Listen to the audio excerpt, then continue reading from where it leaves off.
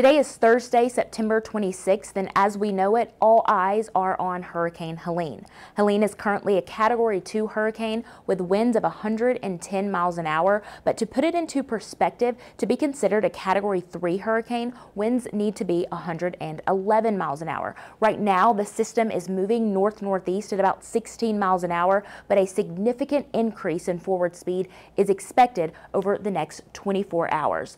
With an increase in forward speed, it also will continue strengthening. Helene is expected to be a major hurricane when it reaches the Florida Big Bend coast this evening, and even though there will be weakening after landfall, the fast forward speed will allow for strong damaging winds, especially in the way of gusts, to infiltrate well inland. Helene has an expansive wind field with hurricane force winds extending up to 60 miles out from the center and tropical storm force winds extending up to 345 miles out from the center. Tropical storm and hurricane warnings exist for much of the state of Florida. A tornado threat also exists for these portions of the state too, so there are tornado watches in effect, and there have already been numerous tornado warnings issued today. Escambia County is not included in this watch. Life-threatening inundation of storm surge is expected with as much as 20 feet in the Big Bend region. Closer to home, storm surge of 1 to 3 feet is possible around the Walton-Bay County line. A storm surge warning exists from Mexico Beach down to the Keys, so again, this is not something that includes Escambia County. Overall, we want to reiterate there are no watches or warnings in effect for Escambia County. So what can we expect here? Looking at our severe weather outlook, you can see that the Storm Prediction Center does not have an outlined risk in place for Escambia County. However, the light shaded green color seen here indicates that we could see general thunderstorms through today. A wind advisory went into effect at noon and will remain in effect until midnight.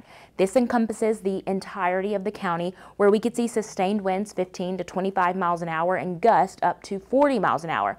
As for coastal impacts, since minor coastal flooding is expected around the time of high tide through Friday, we do have a coastal flood advisory in effect through Friday morning. Life-threatening rip currents are also expected through Friday, along with high surf building 6 to 11 feet, and significant beach erosion is also a possibility. Now, I will turn things over to Escambia County Emergency Manager Travis Tompkins with more. We know that severe weather anxiety exists, so we want to try to ease your worries by answering questions we've seen arise. You may be asking, why are we not under a tropical storm warning? A tropical storm warning is issued when sustained winds of 39 miles per hour or higher associated with a tropical cyclone are expected in 36 hours or less. As Scotland mentioned, we expect gusts up to 40 miles per hour, but not sustained winds. This leads us into the question of the closures of bridges. Bridges are closed when winds are expected to be sustained at 39 miles per hour or higher. Because this is not expected, bridges will remain open. Governor Ron DeSantis has included Escambia County in the executive order, placing us under a state of emergency. This is done out of an abundance of caution, in the case that Escambia County would need financial reimbursement assistance. At this time, Escambia County Emergency Management is preparing to deploy to Liberty County Friday morning after landfall to assist our sister counties and the state of Florida, providing any assistance they may need.